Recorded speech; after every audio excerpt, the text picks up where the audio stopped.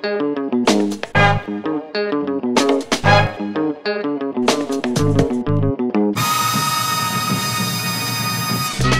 and I met at a party at Zadie Smith's house, and she came up to me and told me in her inimitable voice, literally can't be imitated,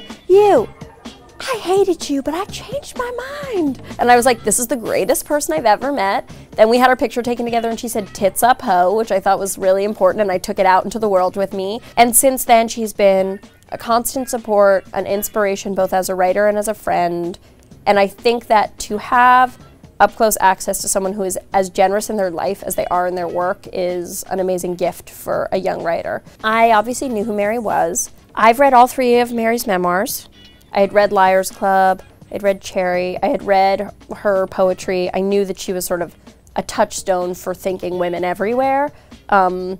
some thinking men. I think that Liar's Club was my point of entry to her voice, to her story, to her world. And what I think she did that is such a gift is she created this trilogy that really tells the story of a woman coming into her own, deals with issues of sexuality, religion, addiction, and really takes you on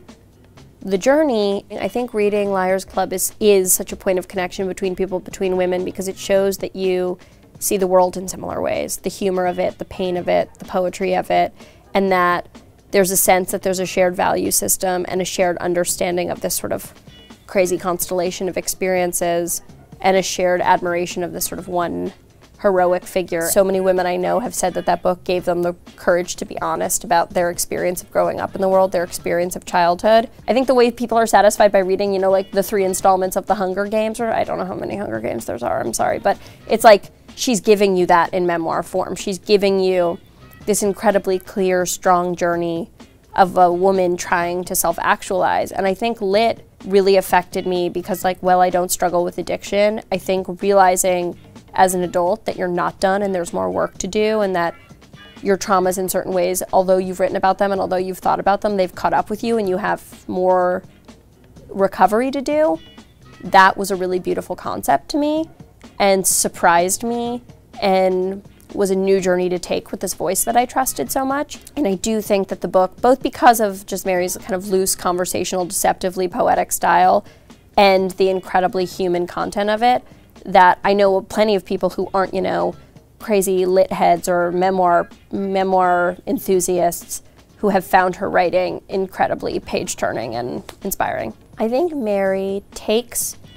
took memoir out of the world of like the confessional. What she wrote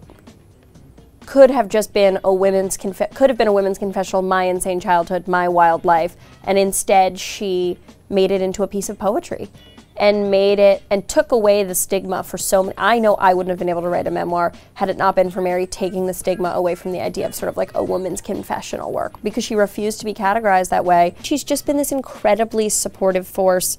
in my writing, in my life, and to meet someone who is as dynamic, warm, and kind as their work is a real gift, especially for someone who's looking to make a life as a writer. Well, I think one of the main challenges of writing a memoir, the great challenge, is just the fallibility of memory and how much you feel comfortable relying on your own experience, how much you feel that your experience is representative of what actually happened, and how much does that matter to you. And I think what's so complex is that there are a number of experiences recalled in my book that I showed to friends and they went, I know this happened and I know this happened this way, but it really didn't feel that way to me. And so, yes, memoir is about your own experience, but memoir also purports to be an accurate retelling of the past. And how do you balance those two realities and do it in a way that's entertaining and ethical and emotional? And I think also another challenge that I felt was re-entering certain traumatic experiences puts you in a space that you haven't been through in a long time, and suddenly you find yourself sort of, I mean, there were a few things in my book where I found myself acting out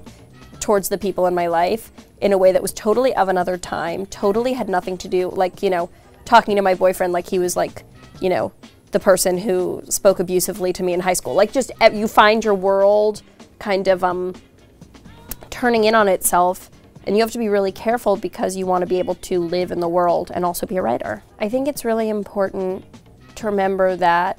although something may be so emotionally rich to you, it may be totally opaque to your reader unless you illuminate it for them in a way that has the same kind of pace and style and energy that you might put into a piece of fiction or a piece of investigative journalism. And I think the really hardest thing is being as hard on your experiences as you would be on any other piece of writing you'd put into the world, and making sure that you're not sort of resorting to maudlin language. You know, there's so many kind of easy outs when you're writing about your own experience, especially what could be considered a traumatic experience. And actually, The Liars Club was a huge influence on me because of the way that it injected humor and also injected poetry. I mean, the fact that Mary Karr is both a poet and, I mean, she might not say this, but a humorist, and both of those aspects existed in this book that was so full of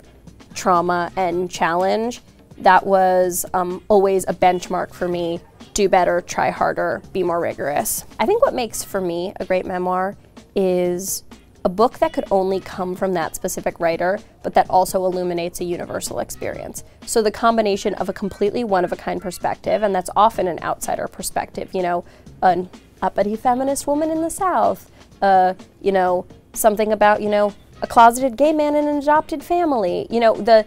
story of an outsider, someone who's been silenced in various ways, and a story that could only be theirs, but that also illuminates kind of what makes us all human. And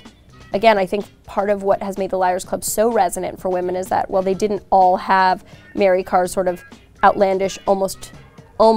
fable-like childhood. They all did have the experience of feeling unknown, misunderstood, and abused in various ways in their own lives. I think it was the 10-year or 15-year anniversary of Liars Club when